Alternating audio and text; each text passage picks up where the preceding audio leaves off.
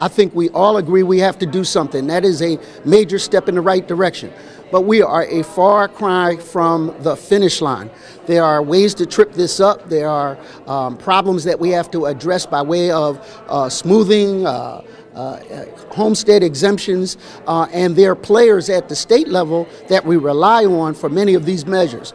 So for us to categorize it as close, but yet so far. Residential owners are going to have a $200 million increase.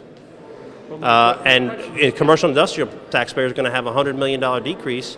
And that seems to me to be an unfair burden shifting and a windfall for commercial property owners that we need to do something about. In addition, I think it's much broader than a state and city issue. This is a national issue.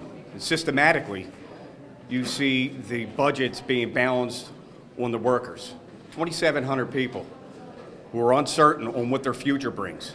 2,700 people who are trying to keep our kids safe, keep the schools in good and healthy conditions. It seems like we take a step forward and 2 steps back, but at the end of the day, there is a deadline, and that deadline is quickly approaching.